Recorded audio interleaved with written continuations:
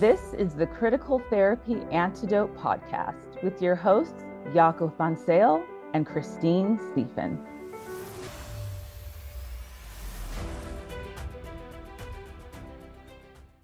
Welcome, everybody, to the Critical Therapy Antidote podcast. And we are here with the next parent in our series featuring parents surviving the gender cult.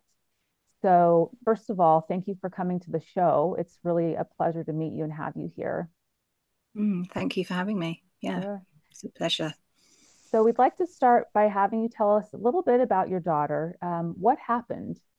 All right. So I would say that it's a long road into this, because from when it became about gender, it was a long way into all the problems that we were experiencing as a family. So it's like, well, how far back do we go? I would say probably to the age of about 10. Mm-hmm. So our daughter now is 16. So we've had about 6 years of problematic issues that we haven't really solved much of it at all. We still really are firefighting. I think you play a long game in this. Gender obviously was a feature. I mean, I'll say from the outset, we are lucky with our daughter in that she was in it heavily for a good 2 years. But since last summer, so we're now just about spring. So it's been about 6 months or so where, she's been a lot better. But there's still so much that still needs to be resolved. But because of the world that we are currently living in, it's really hard to know who you can trust with a child who is really living on a knife edge. And so it almost feels like it's best to let her mature in her own time and space, in the loving care of her family, who obviously know her best and know her story, because obviously it's a family story and we all share that. Yeah, so we're just, I guess it's a long game that we're playing. And we're just trusting that time and knowledge. And, I'm, as mum, I suppose I'm probably typical of many mothers. I tend to do the legwork in terms of finding resources, doing the research, just finding out who might be able to help us.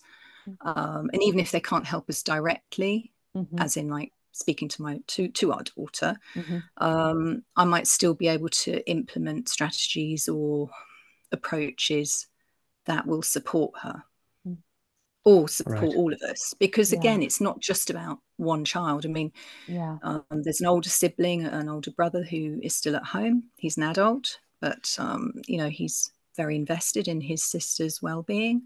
And obviously there's my husband too, and he's kind of, again, many guys I've noticed in the parent group that I'm in, guys tend to sort of be heads down and just getting on with daily life, and of course they're supportive, but they might not make the time to do the research and read the books and watch the podcasts and do all the things that you do in order to get your head around what this is all about. And how your child fits into this whole scenario and what it is that you have to do. And there's no one thing. It's kind of intuitive led on many fronts. I think, I've just read so much. I can feel all these ideas right now while I'm just, while we get going, bubbling up inside of me. It's like, well, where do I start? Do I start with someone I read? What do I start with? Other psychologists or with other gender medicine practitioners, or do I start with someone who takes a really broad view, like Jennifer Billock, for example, who looks at this whole situation as an industry that our children have got mixed up in, quite deliberately. Obviously not on the children's part. Deliberately on certain actors within the whole gender arena. So I would say, as a young child in primary school or elementary school, she was very bubbly, vivacious, into everything, really interested in everything, like top student in, you know, her maths and her English and reading and science and art and sport. And she did everything, you know, with ease. And she had lots of friends and she was all popular and it all was going great. And then around age 10, everything started falling apart socially. There was bullying in the school. It went both ways, interestingly. I kind of suspected it at the time because I knew how kind of, you know, lively she could be. And I didn't think that she would sort of take it lying down. But it got to a point where she was injured and I had to take her to the hospital. Oh, and gosh. I asked the school about it because the doctor said she needs an x-ray. It was actually for her arm, for like her shoulder, because he said it could be broken. And I mean, things had been going on for a while, but this was like the pinnacle of like harm physically that was going on. And I was aware that she was quite unhappy in the class and had mentioned things like, no one's really talking to me at the moment. And, you know, things weren't great. And I had been into the school and talking with the teachers. You know, you just think this is the usual kind of kids, you know, being kids and teachers need to manage this. And they weren't managing it very well. It was a new teacher in that class that year. I spoke to the class teacher, I spoke to the head teacher, and both of them basically denied that anything had even happened. It was just all mismanaged. And I just said, well, if you're not going to deal with this issue, I said, whatever's going on, if you're not prepared to get to the nub of it, then I'm just not going to bring my daughter back to this school because clearly you're not keeping her safe. And that's it. You know, she's not coming back. What was the bullying about? I never really got to the bottom of it.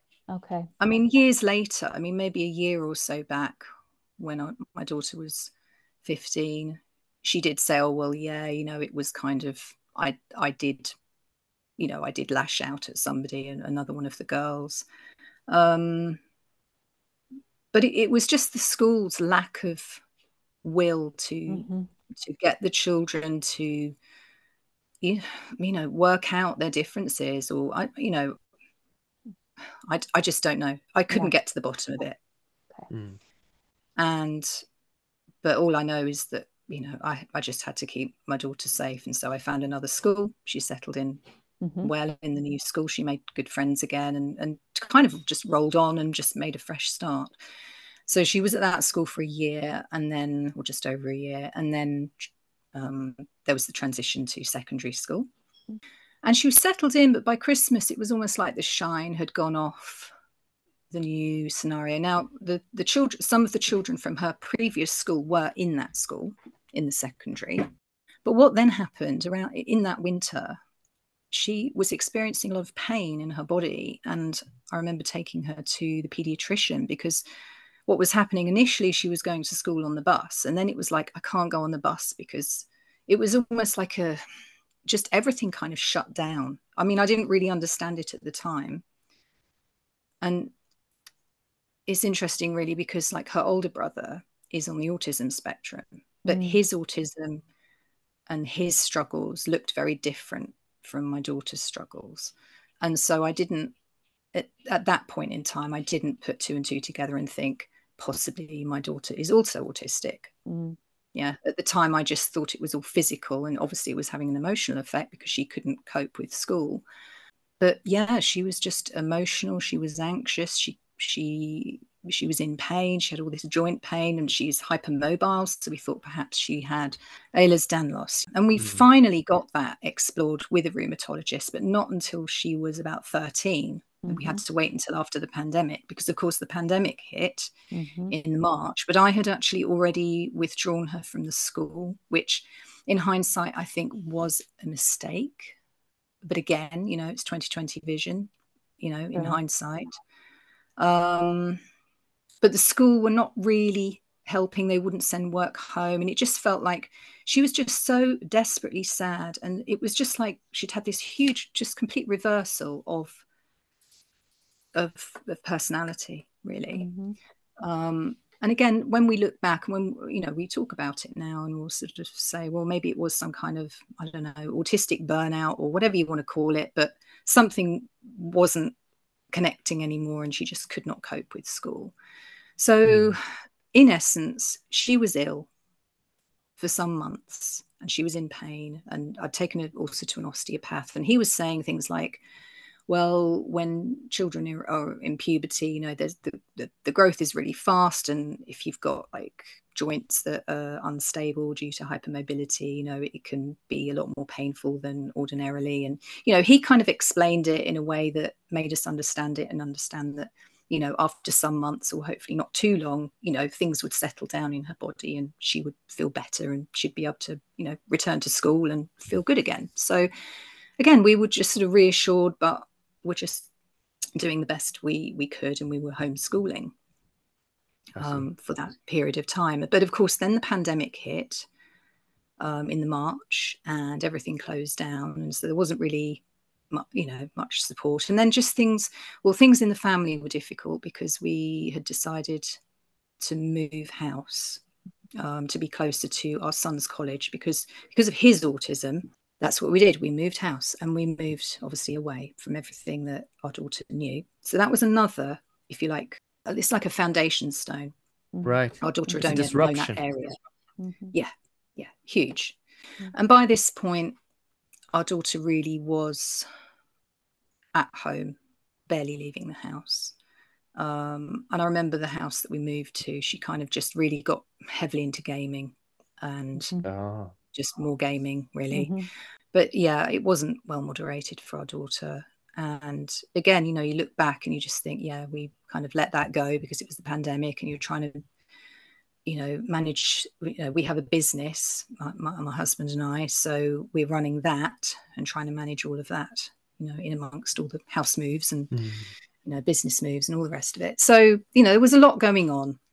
Just at this point, it is interesting. I've written down a few of the risk factors of rapid onset gender dysphoria.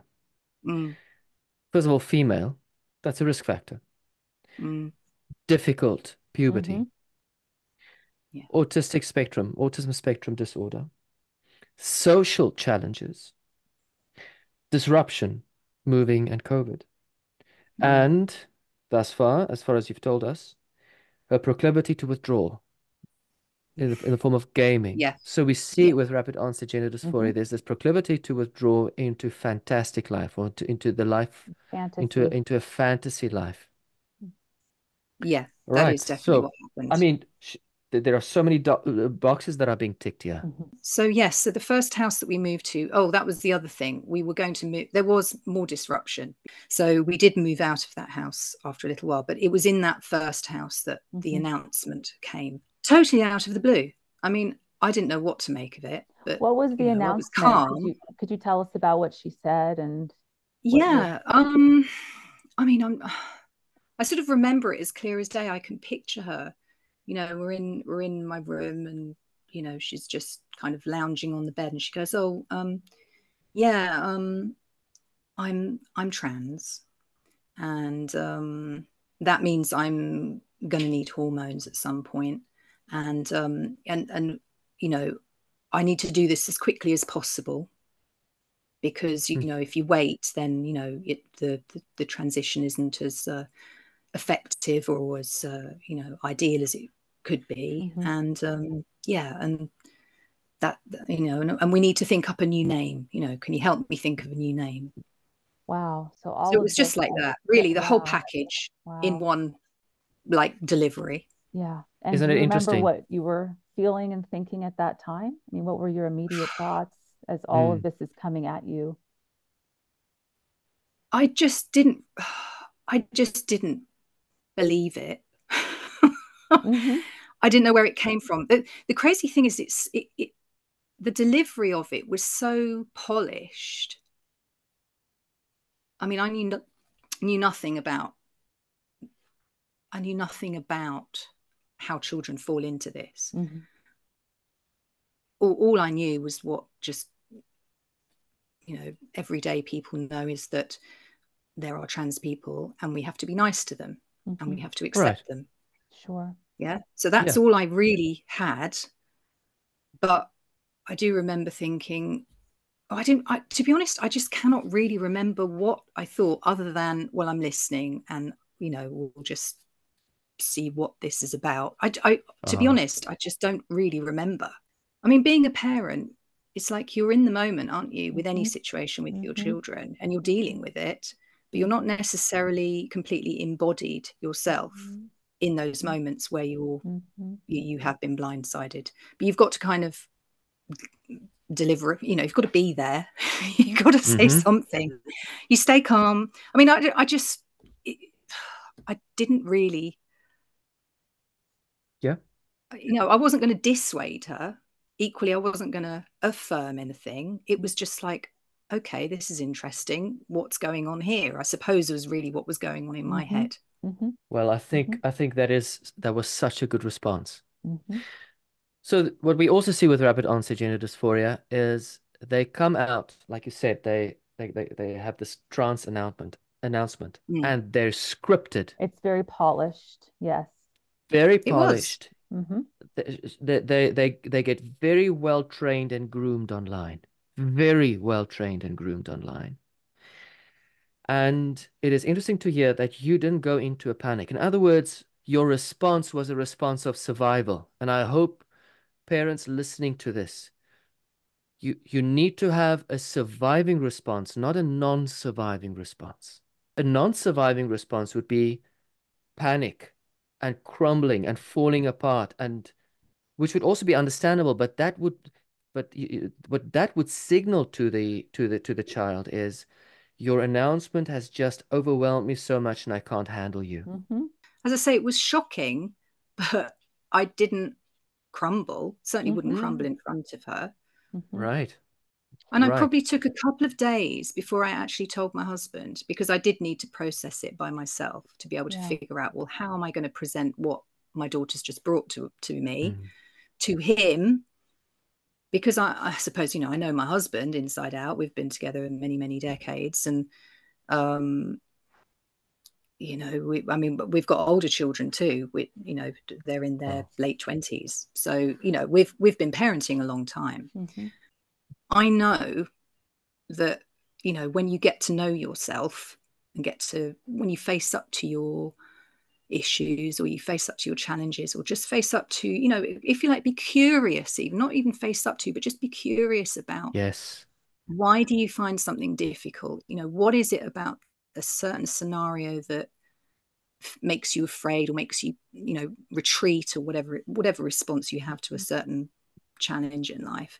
When you get curious about that and figure out what that is, and then, find your answers, and then start to think about, well, how do I solve those issues? How do I approach this in a new way so that I can succeed at something that I want to do? So that's what I'm saying. I mentioned my other children because, we all can draw lessons from the experiences of all our children, and we can all, kind of apply that then maybe a little bit to our other kids as well, or at least, we can talk about those things. That's a very anti-fragility approach, a resilience building approach, to not just resort to withdrawal or seeking out comfort, as opposed to figuring out what you need to do so as to muster up the courage, gain the necessary skill to gain mastery over the thing that is actually standing in your way.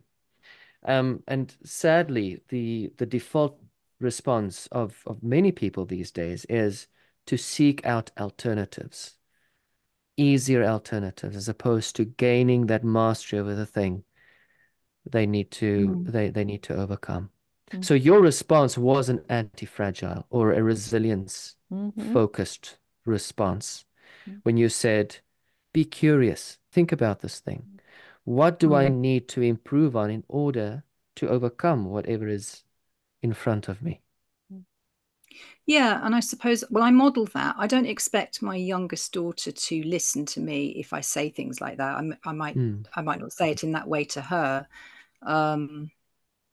because she's of an age, and certainly between the age. So she was 13, by the way, when she gave me that announcement. She was 13 and a half. So we'd had a while, hadn't we? From those initial difficulties with social interaction, Yes. and then the bullying, and then the not being well, and then the retreat from school, and then the kind of shutdown and Yes. really refusal to participate in life whatsoever. So when we moved in the winter, we did have her restart at school. Her pains had pretty much gone away. Physically, she was much better. We were aware that mentally and emotionally she was still very fragile, but we had enlisted a child psychologist to support her. She'd seen her a couple of times. And, you know, she was kind of on standby to assist with like the whole kind of getting back into school. And we'd also spoken to the GP, so our family doctor, and, you know, our family doctor was also aware that, you know, there was some extra support needed. And I think we were already talking about getting some kind of assessment for autism or ADHD or whatever neurodevelopmental issues were going on, because we could tell that something wasn't right. Right. And the GP agreed with that, and the psychologist also could see that there was some issues with, you know, communication and that sort of thing. So we had already got kind of some stuff in place, you know, regarding school and support.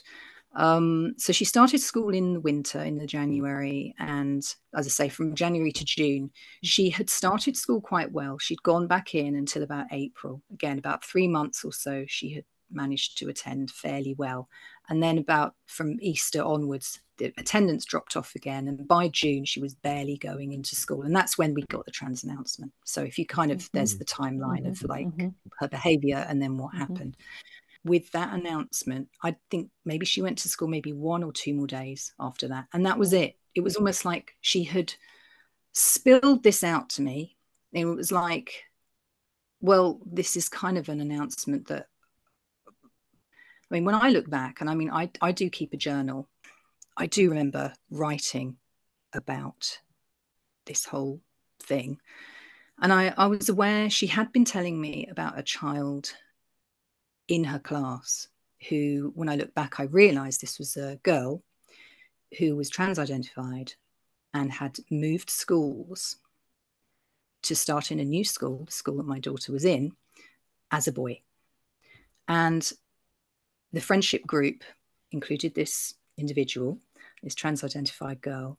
And, you know, I remember being quite curious myself about the girl, and I would ask my daughter about her and, you know, and the friends that she was making. And when the trans announcement came, I thought, there's the influence. It's come through school. And I asked the school about it. Now I was by that point having quite a lot of conversations, certainly weekly, with her head of year, who was very good. He was a good listener. And I'm not saying he was a bad teacher. He was a good teacher. However, when I talked to him about the trans identification and said, this, she's talking to me about this, you know, kind of identifying as trans and not really sure what to make of it. You know, I said, I think that, you know, I'm aware there's another child in the class, you know, that she's friends with. I said, you know, I don't know if there's, you know, if it's just influence or what's going on. And he just said, he was so blasé. And this was what really kind of, that was really when the alarm went off. He was just blasé. He was just like, oh, well, all the kids are talking about it these days. It just didn't bother him in the least. Yeah, it's because everything I was like, but a well, minor this is issue. a huge issue. Because if my child doesn't identify as herself any longer, clearly something is amiss. But he did not see that at all. And I thought, okay, you know, I'm not going to get any help from this school. So there we are. So I wasn't getting any help from them. And then, so what happened was then the summer break happened, and family life was quite stressful. We moved again, but still in the same area. So she could still go back to that school if she wanted to. But she made out that if she was going to have this new trans identity, she would have to go to a new school because she couldn't go to the old school where they knew her as a girl. And she would come out with all these stories of, oh, well, if I go as a trans person, I'm going to get beaten up. And the cis boys will, they hate trans girls, trans boys. You get mixed up yourself, don't you, with all the terminology. Yes. But, you know, they hate trans people and I will get beaten up. And so because she was so clear in her mind that this would happen, that fed into her whole anxiety loop. Yes. And I couldn't argue with that. There was no way I could. I mean, I did try. I would get her to put her uniform on and I would take her up to the school, and then she would just sit in the car and she would not get out. And we tried that a few times. You know, there's only so many times you can put your child and yourself through that, because it starts to become what actually in my family we call a set piece. A set piece is, you know, like it's almost like you've performed it so many times that everybody knows what their role is. It's like being on stage. It starts to become feel like a performance. You're just going through the motions of something. You know what the outcome's going to be, and it's not going to be successful. So you just get to a point you go, well, there's absolutely no point doing this, you know. Just if she had changed her appearance by this point after her announcement, had she done anything? Yeah, she got me to cut her hair. Okay. Yeah. So she wouldn't go to a hairdresser, but she did ask me to cut all her hair off. So that was tough. Had she socially transitioned? Had she announced herself as a boy by that time, with her friends and with the peers at school? I see. It's interesting, the induction of threat, and that is the other trick that the activists pull, is they would tell these kids that the world is going to be hostile. The cisgendered kids, the cisgendered people are hostile. There's a lot of transphobia, so expect these things, and so they're very attuned to minor slights. That's the one thing, and the other thing is they encourage them to transition, even medically transition, as quickly as possible. Otherwise, they would commit suicide. So that's the other threat. Oh, yeah, we haven't even got to that yet, have we? Okay. Oh my goodness. Yeah, there are so many layers to this. A couple of weeks later, and remember it was early July, and I noticed her wrist, her arm, and she had been, I can be specific here, can't I? I mean, she had cut herself. Not once, not twice. I would say there was probably 15 marks all the way up the inside of her wrist. Yeah. And they were not deep, but they were healing. Yeah. Again, it's that almost you dissociate yourself. You almost, again, it's like you're doing your mum performance and you're keeping it together. But equally, you've got to, with your voice and with the way, you know, your demeanor towards your child, you've got to be really firm, but quiet. It's kind of a quiet firmness. It's like, okay, I see what we're dealing with. You know, you don't say that, but that's kind of what you're showing them. It's like, okay, I see what you're doing. This is what we're going to do.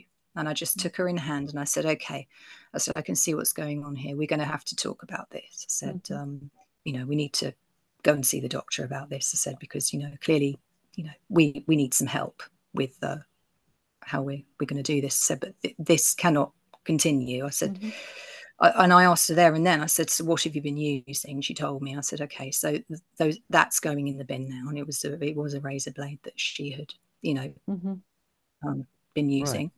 So safeguarding measures. Yeah. So I just, you know, we got rid of the sharp and that went in, and I made her put it in the bin. You know, I didn't do it. She had to do it, you know, but I was with her when she did that. And again, I mean, I knew none of my other children have done any of this stuff. So, you know, this to me was extreme, but equally, we just dealt with it. And do you know what? It didn't happen again. It was just done and dusted. And I said, well, why, what, you know, what made you think to do this? You know, what are you getting out of it? You know, I was curious. And she just said, well, I'm depressed. This is what depressed children do. There was no real emotion, to be honest, in her behind it. It was almost like she literally, I mean, this is, I suppose, what you get with a child who's autistic, but has been masking it. And not. And then you realize that, they will read things and think, oh, literally, this is what depressed people do. And because I feel depressed, this is what I must do. I mean, it is that literal. And I would check on her afterwards, you know, for a few weeks afterwards, just to, you know, quietly, but obviously as well. I would just sort of gently just you know, just while I'm with her, just pull up her sleeve very quickly and just check. And she'd be like, oh, what are you looking at? And I was just saying, yeah, you're okay still. That's great. You know, and so just, but only for a couple of months after, just to check that she had not resumed and she was fine.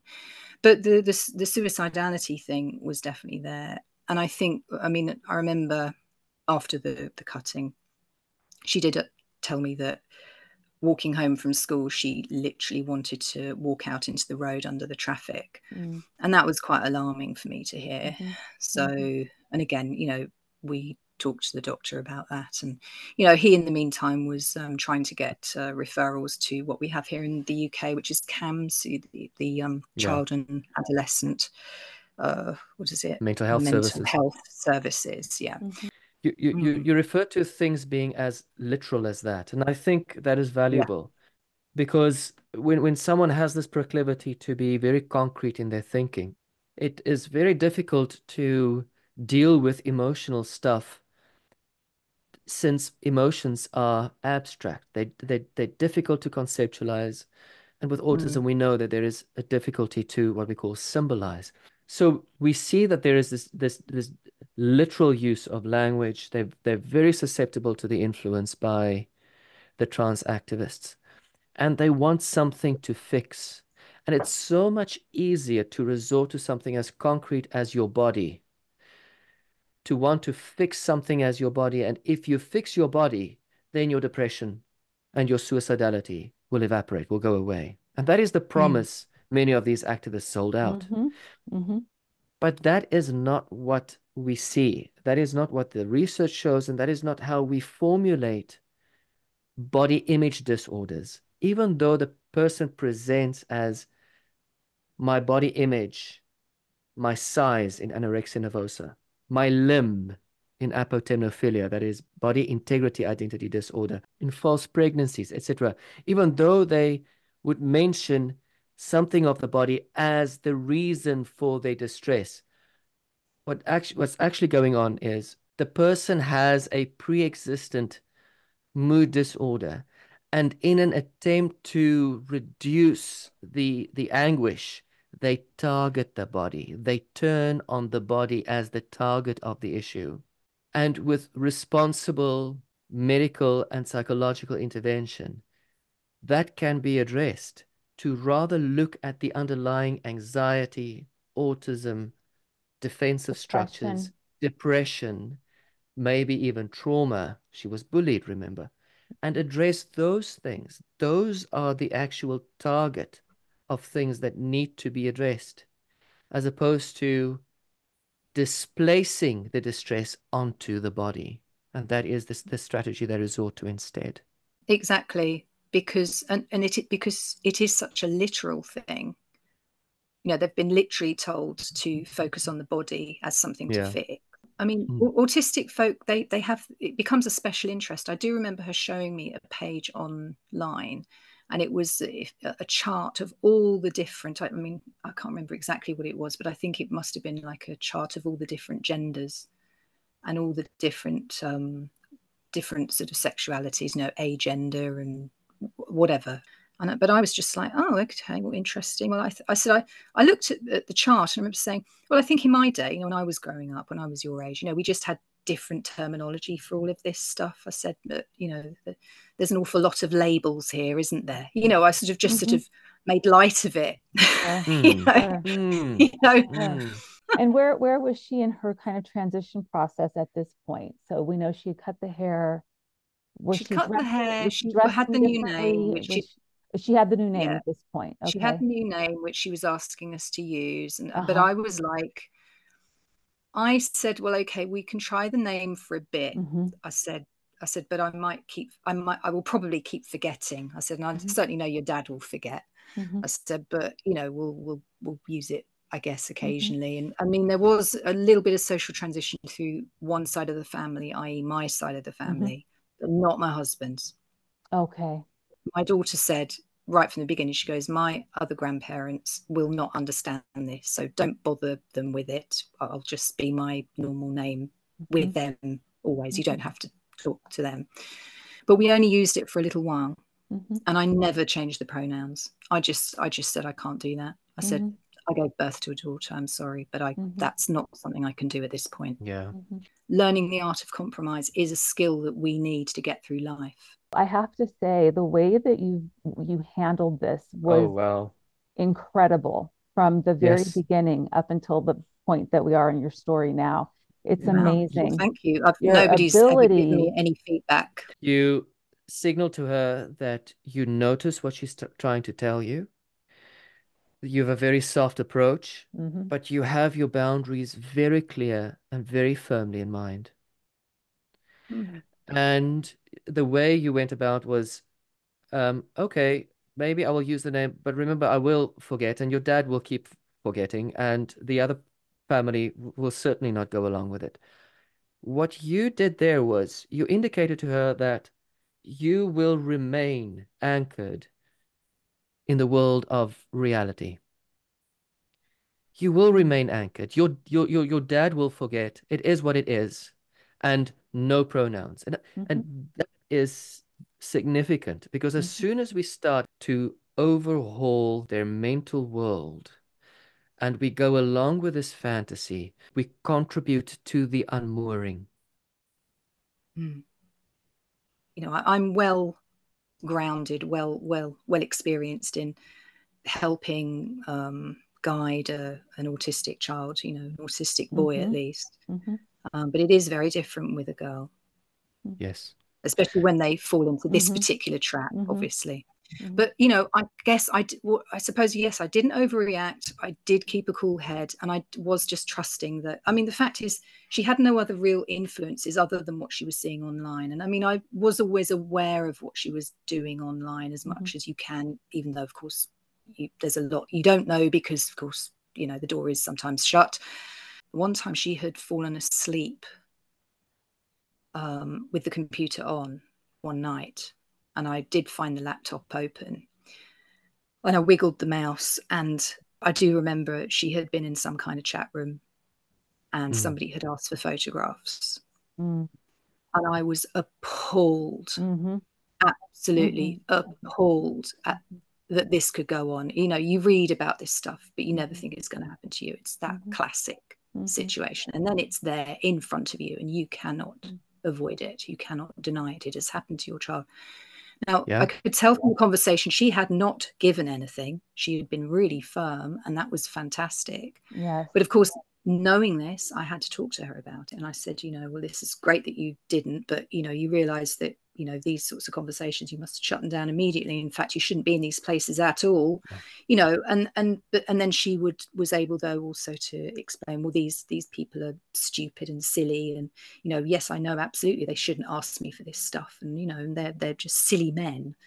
Why would I definitely wouldn't, and she was very disparaging and, but at the same time, you feel sad that your child has had an experience like this, an interaction like this, which is totally inappropriate. And you feel that their childhood has been robbed from them. This is real, and you have to be careful. And so, I mean, now, obviously she's older, and I mean, I know she's not in those spaces at all. But, again, it's just knowing that the internet is a place full of predators. Yes. And she has learned that firsthand. You see, in olden days, I like to relate this. In olden days, our society was smaller to begin with. And many of us grew up in smaller cities and smaller towns. And our parents had an idea, even ourselves, we had an idea of who the troublemakers in the neighborhood, at school, in town were. And parents used to warn us, you don't mix with those children. I don't want you to mix with those children, and I will follow up. I will speak to some of your friends, and I will even phone the school and tell them I don't want my child to mingle with that child or the other children. That served as a form of slight control to protect your child against age inappropriate exposure to things that could potentially traumatize them psychologically. Now we do not have those strongholds anymore with internet. And children get exposed to things that that are not age appropriate. And there are many predators out there and activists out there whose mission is to target these children. That's just the reality of the risks we're dealing with these days. Parents need to take ownership of their responsibility also around screens and screen time and what their children are exposed to online. And that is one of the most significant, I would say, the heaviest factors or risk factors contributing to rapid onset gender dysphoria is this grooming that they receive online. I mean, ultimately, we want our children to feel safe in the world. We don't want them to grow up thinking that there's a predator on every corner, or there's a predator, you know, every time that they're going to go online and have to fend them off. But yeah, I mean, she's just very matter of fact about it. But it makes me sad as a parent to think that my child has had to kind of become matter of fact about something that's so obnoxious, actually. And then what continued to happen from that point, going up until where we are today? Okay. So she wouldn't go back to school in the autumn. But she remained on roll because I was wise to the fact that if I took my child out of school, you know, did the officially home education again, I would get zero help. And I needed to get an assessment done for her potential autism. So we got an assessment begun. There was a lot of delay, but finally it did happen. A whole year later, took a whole year of waiting. So she was basically out of school with zero input. The school would not help. So this is the same school that didn't care that she might be trans-identifying, didn't give a hoot. But what was interesting was we had to actually go to a judicial, they call it not judicial review, but it's like basically a judge has to look at the case because the county would not help us. They said, no, you can't have an assessment. So we had to go to a judge, and the judge, it was wonderful because the judge came back and said that both the school and the county where we live had both failed in their duty of care towards our daughter. And that was gratifying. Wow. That's very validating. I mean, it was so obvious. I mean, how do you just ignore a child for an entire year? You know, I could be quite rude about these people. But anyway, it was really nice to have a judge, somebody independent, look at the case and go, you know what, you have failed this child. And so, the assessment was then ordered by the judge, and the assessment took place finally. It still took a few more months for that to be organised, but that was because of funding and all the usual excuses. And so since we've been in our new home with the initial assessment that was done, it was actually an educational psychologist who did the assessments. It wasn't for autism, but it was for her educational needs. And so that was quite specific. And she was also seen by, as part of that assessment, she was seen by an occupational therapist. And occupational therapists are wonderful practitioners. Of course, they are looking at the body. They're looking at interoception. They're looking at your proprioception. They're looking at all your senses and how you as an individual makes sense of your world through your senses. And this is actually a key point that I would like to point out as a parent. Now, I've been aware of this for some time because my older son, being autistic, he was also assessed at the age of 10, 11 by occupational therapists. I honestly think if we had like 10 times the number of occupational therapists out there looking at these children and figuring out, because they are trained to notice the things that we ordinarily might not notice, but they notice them and they log it all, and then they can put together a plan to get your child integrated into their own body and being able to make sense of their emotions and their experiences. And actually, over time, with the therapy, you can, if you're on a program, you can have a child that can actually interpret the world so much better. And autistic kids really, really, really need this help. Now, we don't have enough of them here in this country. My child, unfortunately, has not had the benefit of that. She just had the assessment done. Therapy has not been forthcoming, and that's not something we've been able to get for her. But I'm aware how it could potentially help her. I did get in touch. Well, in fact, we we had the program. I don't know in the States, it's actually in the States, so you guys are probably aware of it, Brain Balance. The Brain Balance program, which is basically occupational therapy. I'm just trying to look at the book. The originator of it was Dr. Robert, is it pronounced Melillo, I think, but it's been he wrote a book. It's called Disconnected Kids, and there's he calls it the groundbreaking brain balance program for children with autism, ADHD, dyslexia, and other neurological disorders. But essentially, it's occupational therapy, and it's integrating all your senses to make better sense of your world and your experience of living. I have read quite a few books. I've read the one by Helen Joyce, Trans, and Miriam Grossman's book I'm working through. I haven't finished that one yet. There is a lot of information out there, and obviously with the parent group that I've been with, I've learned an awful lot. And it was really through that I realised just how crucial it is that more people understand what on earth is going on with these children and with our families. Do not react out of panic. Keep thinking. And that is what you've been doing. You continue. I mean, I've been lucky with my daughter in that we have not panicked. We have been quite systematic. As I say, coming back to our story, we moved, we got here, we got the education plan in place through the assessment. I joined the parent group, the support group, Our Duty. And they have been instrumental in helping me figure out the game plan. Because if you like, I've been working with my intuition. I had not really given much away. I read the CAS report. That was the first thing I did after I joined Our Duty, or the most important parts of it, to the point where I understood that essential phrase, social transition is not a neutral act.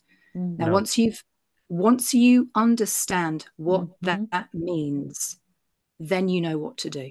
Yes. And what is that? And then, well, you don't social transition. You sit your child down, which is what I did. Yes. With my husband. I basically called a family meeting. So beautiful. So my husband and I, obviously, we talked to Our Duty and we were onboarded. And then we did a bit of reading, and then I said, right, we're going to have a family meeting and we're going to sit our daughter down with our son as well. All four of us, we're going to have a cup of tea, we're going to have some biscuits, and we're going to have a chat.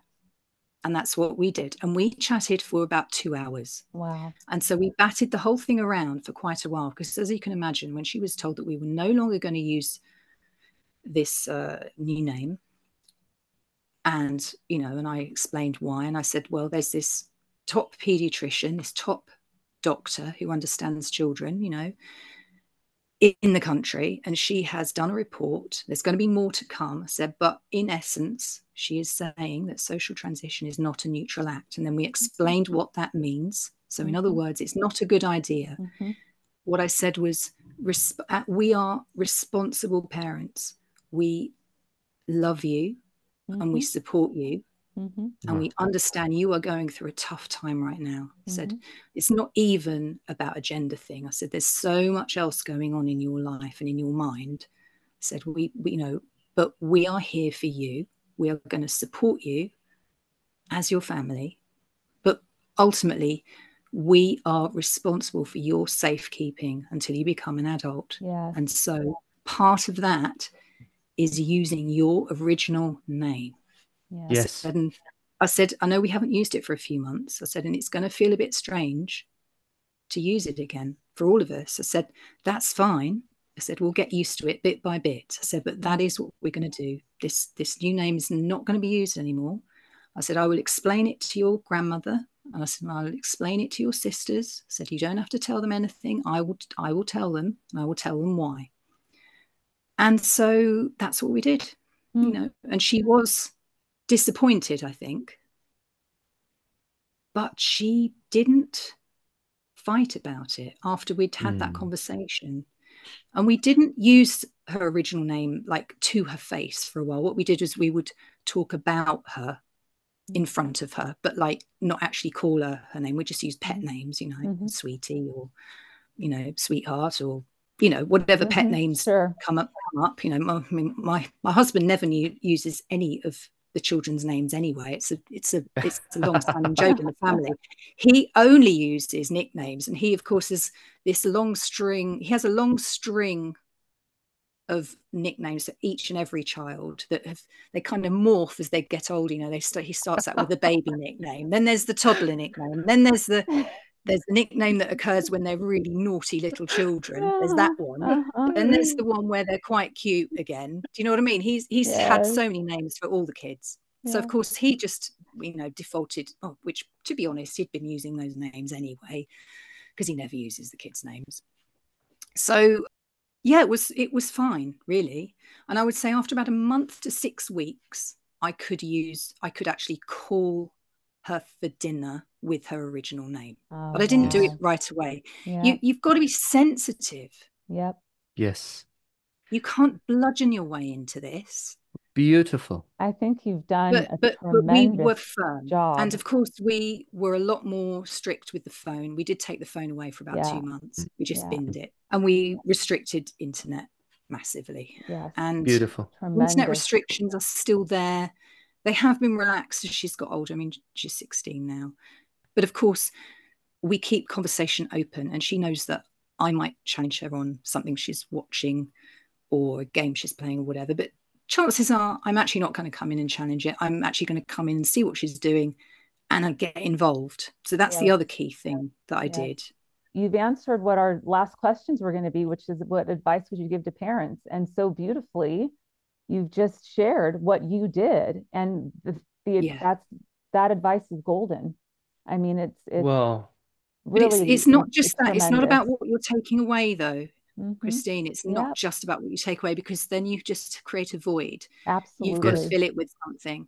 And so actually what we've done, in a way, although we did take stuff away initially just because we said, look, our lifestyle has to change, and, you know, we've got to really focus on each other and focus on our family life. And we had only just moved, and so we could give our attention fully to our daughter. You know, she still wasn't in school, but at least she had a plan.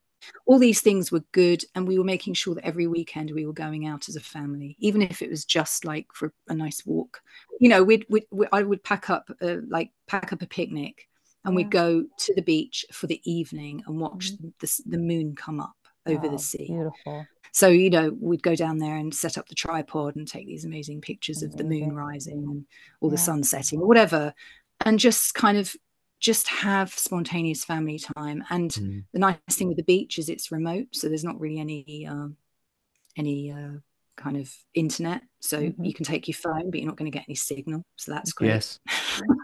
Yes. So basically, get unplugged, get out into life, get your kid moving as much as possible. She still isn't coming up the gym with me, but you know, we saw the initial signs. I mean, we told her in the January, no more old name, back to our original name.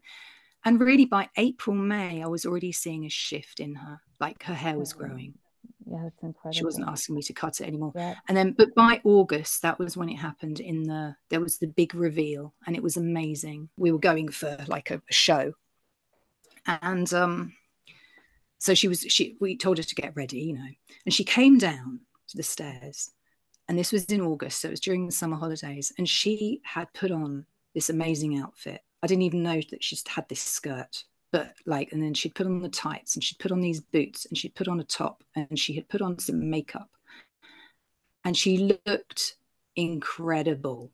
Wow. And honestly, my jaw hit the floor. It was just like, oh my god. But again, didn't respond. Held it together. And I just went, nice boots. And that's all I said. This is such a good story. Yes, it really is. There are so many good points to this story, but I think to be the master of the moment, to take the time to think, to remain curious, to not panic, to inform yourself of what is available around responsible care for gender-confused children, and to reclaim your responsibility Set as boundaries. parents. Yep. Firm boundaries. firm boundaries. You did so well to reintegrate as a family. And Mm-hmm. look at that. This is such a heartwarming story. And I'm so happy for all of you. It's Thank really you. Thank incredible what you. you've I mean, accomplished. We talk to a lot of parents. We talk to a lot of people in all areas of this, and I have to say, this is one of the stories that stays with me the most. Just Mm, because you followed your intuition, you didn't have any professional help necessarily, but everything that you did, I mean, it came from the heart and it came from the right place. And this is, mm. I mean, I couldn't imagine you could write a handbook for parents after this Yeah. experience you've been through. Mm, That's how incredible what you did really was. And it may have felt mm. intuitive to you, but there's so many people out there that are they don't know what to do. They don't know if to look up, down, left, right. They're completely lost. And for as mm, lost as maybe you may have felt, I mean, at any given point, what you did was really create a place for your daughter to start her path toward healing. Yes. And Well that's done. yeah, amazing. it's not just my daughter. It's your family. It's all of us. It's It's your all All of of you. us. family. You know, I mean, you have to create a space, don't you, for healing, Yes, whether that's going to a psychologist's yes, office, you know, that's a space for healing. sure. We've had to create it within our home because Yes, Mm. there is no safe space at the moment that we can access. I'm not yes, saying it doesn't exist, but we haven't been able to access it yes, for various reasons. But we have, I think, been able to create it at yes. home. You're And right. that's Thank you beautiful. for acknowledging that. Actually, that's really lovely. I haven't thought of it in that way. I have been attentive to my own emotional needs and my Mm-hmm. own healing needs. I've just simply attended to my emotional needs through things like breath work Yeah, and yoga, enabling me to stay calm and to process anything that's going on. I would encourage all parents to find ways that help them deal with the stress of it, because the stress of dealing with this situation is ongoing, it's relentless, it does not let up. You know, Yeah. don't feel you've got to do this alone. You know, do yeah, find what will support you and fill your own well, because yes. it's, you know, the children really do demand a lot of you. Well, thank you so much for giving us your time and the space to really be able to Mm. dive into your story. Thank you very Absolutely. much for the work that you all do as well.